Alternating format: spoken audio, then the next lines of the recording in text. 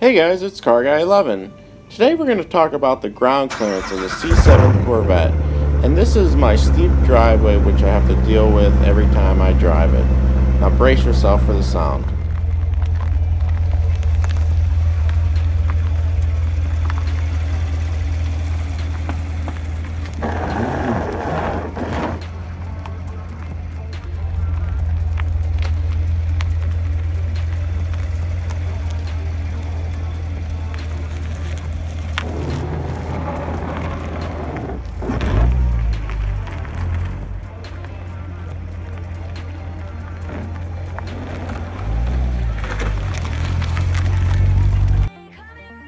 Now let me start off saying my car is lowered fully on the factory adjustment bolts, and if you want to see how to do that, check out the video in the link below. But even stock, it did still rub. Now this is one of the big reasons why I didn't want the front splitter.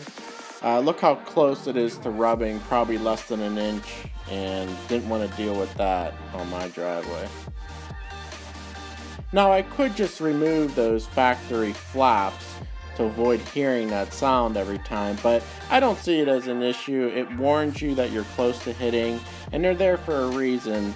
GM put them there to direct the air away from the tires for better fuel economy and airflow.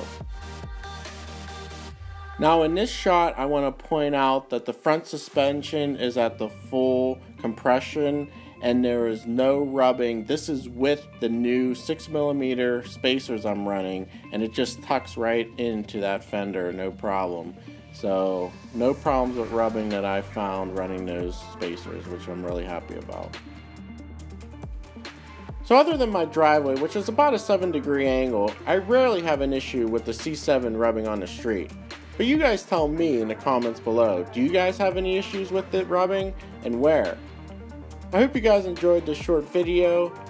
Please subscribe if you haven't, and check out my other videos on the spacer kit and lowering of the Corvette. Thanks for watching, and I hope to see you next video.